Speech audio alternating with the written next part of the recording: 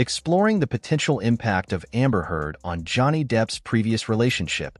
Johnny Depp's romantic history is marked by several notable partnerships. Among these were his engagement to Winona Ryder, which lasted 3 years, his enduring partnership with Vanessa Paradis, and his tumultuous separation from Amber Heard, which culminated in a defamation lawsuit. Speculation surrounds Johnny Depp's shift from Paradis to Heard.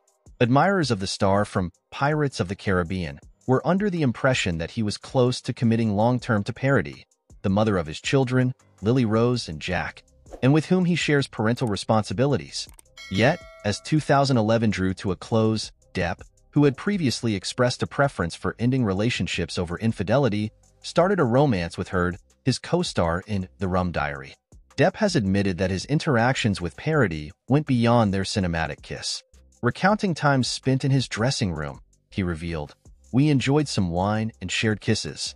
Whether Paradis was aware of Depp's intimate moments with Heard is uncertain, but had she been, it might have significantly contributed to the dissolution of their partnership. Meanwhile, Amber Heard's life post-trial and her role in Aquaman 2. Since the conclusion of her legal proceedings with Johnny Depp, Amber Heard has been living in Spain with her daughter Unac Paige Heard. Following the release of Aquaman 2, Heard addressed rumors regarding her limited appearance in the film. Despite the movie's underwhelming performance at the box office, being cited by Variety as one of the least successful superhero movie premieres of 2023, the focus was on Heard's participation. Business Insider reports that she delivered a mere 11 lines throughout the movie, even though she's a principal character. Collider estimates her total screen time to be approximately 20 minutes.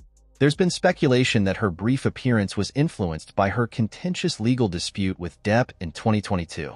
Nevertheless, Heard appeared content with her involvement, expressing gratitude to her supporters for their encouragement of Mara's comeback in Aquaman 2 through an Instagram post in early January, captioned, "Aquaman 2 made its splash, sorry, it's too easy.